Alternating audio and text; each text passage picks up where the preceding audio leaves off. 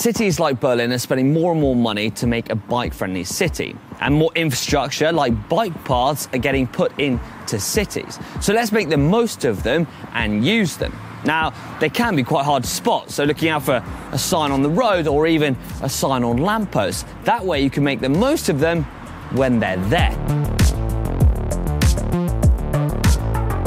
It's important to note, bike paths are not bike motorways. So, don't be riding them like you're riding a prologue at the Tour de France. Keep a nice gentle speed, and most of all, look ahead and don't try and crash into any pedestrians or other cyclists for that matter.